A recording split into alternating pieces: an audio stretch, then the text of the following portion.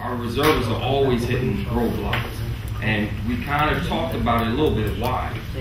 But once that year is passed, now the burden is on the veteran to prove whether or not their condition is possibly related to military service. So the language, I always express to our vets, we have to understand the language. The burden is on the VA to prove the facts. They get your service medical record to see if you actually were treated for it in service. That's facts. Then they set you up for an examination to see if the condition still exists. That's facts. Then they determine whether or not you have a medical opinion as to whether or not your condition could be. See, the burden is on us to prove the possibility. Could be possibly related to military service. Once we've proven that part, whether or not our conditions are possibly related to military service, now we have a claim. Now the rest is on the VA to process that claim. And part of their duty to assist us is affording us a thorough exam. And a lot of our retirees that are coming out, they say, wait a minute, I gotta have another exam, I have one in the military. Well, that's DOD exam. The VA, what we have to do is we have to educate our vets that one, there's two elements that we have to provide to the VA before we file any claim with them. One, are you being treated for the condition today? You will hear vets say, well, you know, it happened in service, it happened in service. And that's not the debate. The debate is, are you being treated for the condition today?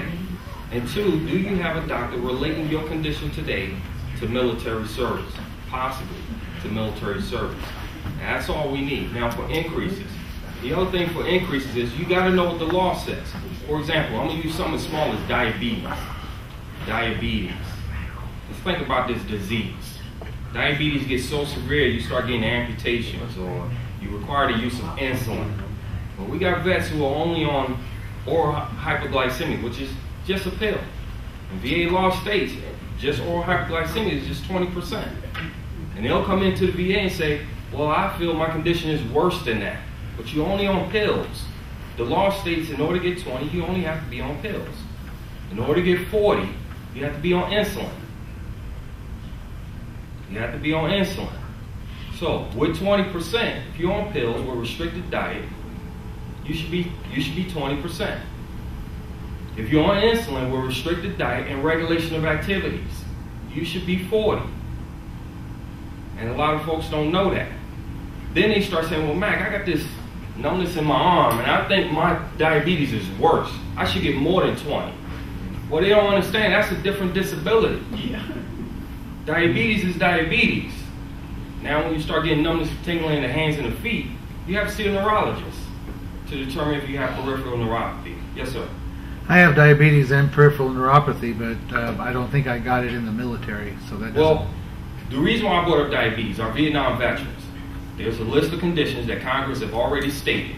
If you were a Vietnam vet, served in country of Vietnam, it is possible you may have been exposed to Agent Orange.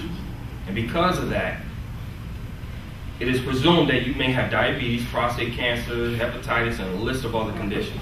The rest of us, after Vietnam, you had to have been treated for the condition while on active duty. You had to have been treated for it. If you were not treated for it, what are you claiming? How is it related to military service? Is the question you want to ask. Where would I go to find out a list of maladies that might be Agent Orange related? VA Medical Center. Online. VA Medical Center. If you have a Vietnam veteran, take them to the Agent Orange clinic at a VA Medical Center. Every VA Medical Center has an Agent Orange clinic. Or a vet center. The purpose, excuse me? A vet center too. Or a vet center. Keep them away from vet centers. No. Or vet center. But the purpose of it is they have a pamphlet that they will give you that will list the entire conditions associated with Agent Orange. The other one are Gulf War veterans. OIF. People don't understand. Even those serving today, this is considered Gulf War. It started in 1990 and it's still going on today. Until the president says the war is over, whether you're OIF, OEF, Endure, whatever it may have been, it's still Gulf War. So, at the VA Medical Center, there's a Gulf War registry.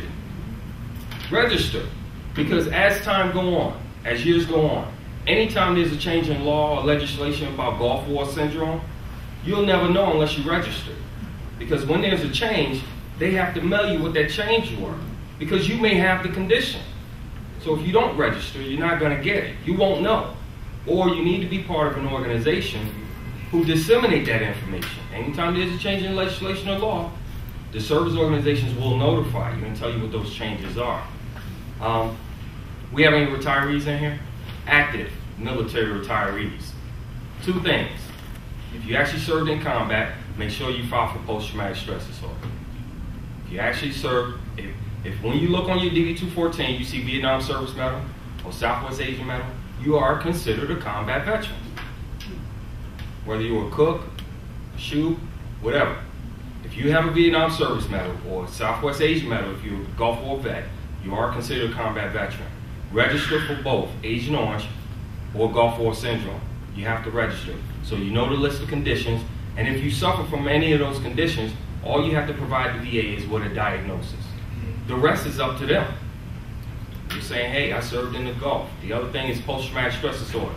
I always educate vets on PTSD because those of us that served in combat, 9 out of 10 of us suffer with PTSD and don't even know it. Don't even know it. We've taken the symptoms and adopted them as part of our personality. So if you look at the symptoms associated with post-traumatic stress disorder, some of us will look at it and just ignore it and say, nah, that's not me. I don't get crazy behind the wheel and do the road rage. But most of us who actually served in combat suffer with PTSD and don't even know it. And we've adopted the symptoms as just part of our personality.